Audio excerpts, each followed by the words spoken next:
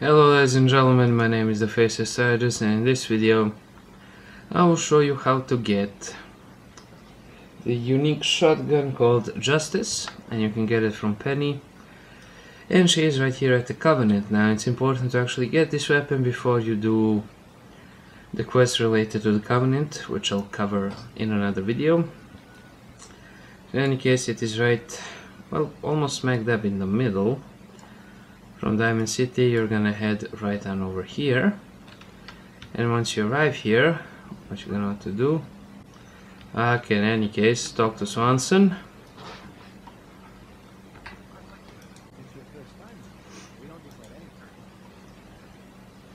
Sounds reasonable.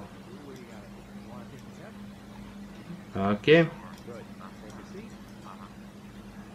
there we go. Just exit out of your power armor, and you're gonna want to take a seat and answer his questions. I'm actually not gonna ruin the thing if you haven't done it yet. Okay, after you answer in any way that you want, he will open up the gate for you. Just give me a second while I get in my power armor. There we go, my core is nearly empty.